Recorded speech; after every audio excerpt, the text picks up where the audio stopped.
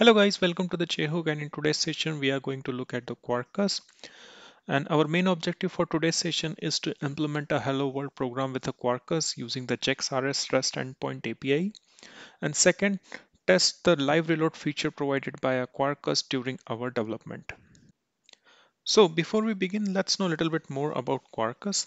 Quarkus has been designed with the container first philosophy, which means it has a low memory footprint and low memory usage, and secondly, it has a very quick and fast startup time. It has been recently released by Red Hat, and it is quite popular in the cloud native domain where developers are building cloud native application. And if you are building a cloud native application, then I think Quarkus is a very good candidate for your development. To start with our first Hello World program with the Quarkus, head over to code.quarkus.io. And here you will see a very similar startup page, which is quite similar to the Spring Boot IO, where you generate the Spring Boot application. So similar settings has been provided by Quarkus to us. Here you can specify the package name. So in our case, I'm putting com.jhook and the artifact name. So here I'm putting hello world. And in the current example, I'm using Gradle. Right now, Gradle has a preview version, but we can use it. And once you're done with this, you can just click on generate application. And as you can see here, you need to download this zip file. This contains our basic Quarkus project. So click on OK. So now we have downloaded our hello world.zip program. Now we need to import this hello world.zip into our IntelliJ or any suitable IDE. Now we need to extract this zip.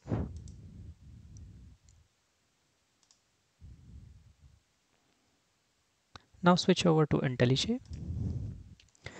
Since we have created this project using quarkuscode.io, the only thing which we need to do is we need to import this project into our IntelliJ. So just switch over to import project. And this is the location where I have extracted my hello world.zip. I'll select it, click OK. And then we need to select as a Gradle as our build tool, because we have chosen the option of a Gradle while creating the hello world program in the quarkuscode.io. So once you select the Gradle, click finish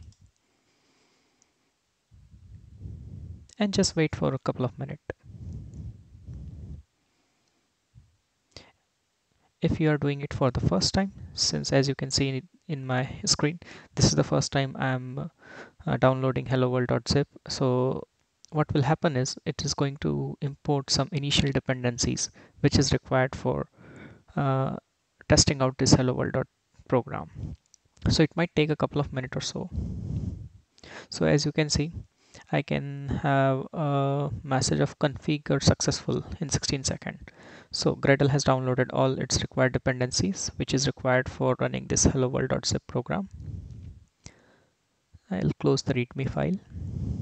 And on the left hand side, you can see in the project window, we have pretty much a simple skeleton project, which is just similar to a normal Spring Boot project or a Java Spring project, which you might have seen earlier. And this is our example resource class. This is a very basic class provided by a Quarkus with one REST endpoint, which is hello. And this is a simple method, a simple REST endpoint method implementation, hello. So this returns us the hello world. And on the right hand side, you will see in the Gradle window, we have a hello world.gradle, and in that you will have all the tasks associated for our hello world project for Quarkus. So here you will find a build, and we are more interested in this Quarkus task. And if I say specifically, then I'm interested in this Quarkus dev, because we are going to use this Quarkus dev Gradle task for running our not Spring Boot, our Quarkus application. Okay, so now our project is configured in our IntelliJ, so we can do an initial build.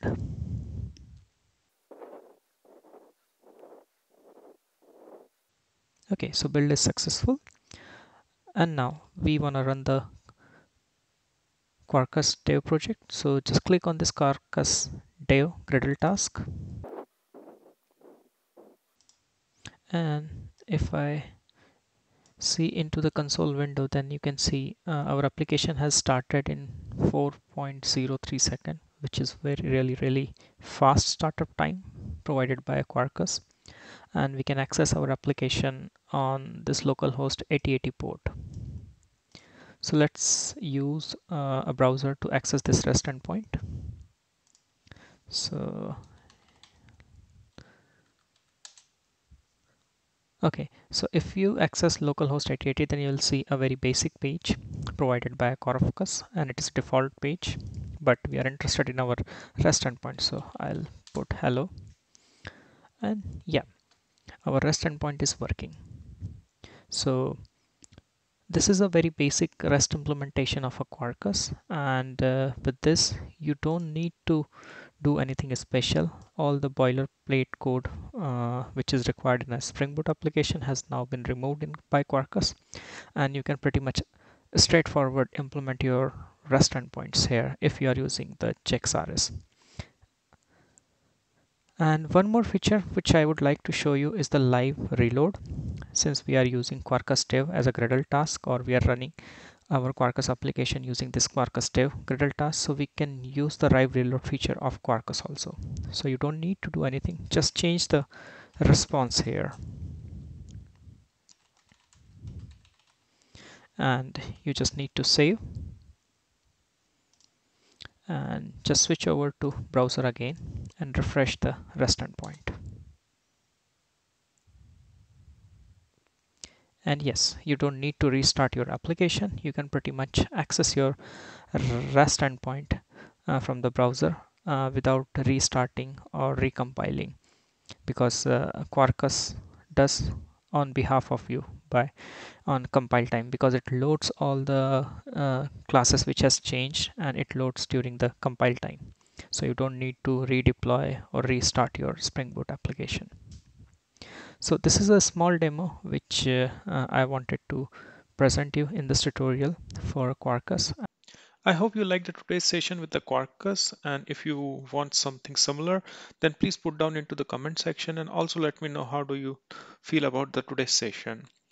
I'll be preparing some more topics and will be uploading on my channel. So till then, goodbye. Thank you.